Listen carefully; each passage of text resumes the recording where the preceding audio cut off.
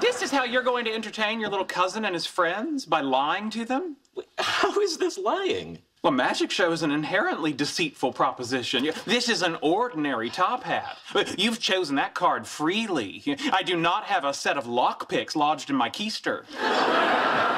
Can't you just enjoy the wonder, Sheldon? Why must you peek behind the curtain or rub the butt?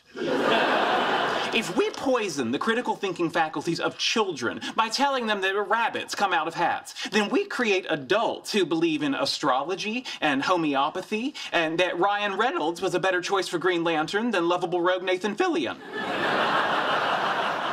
Sheldon, he's just gonna do a few magic tricks for some kids. I really don't think they're gonna end up liking the Green Lantern movie.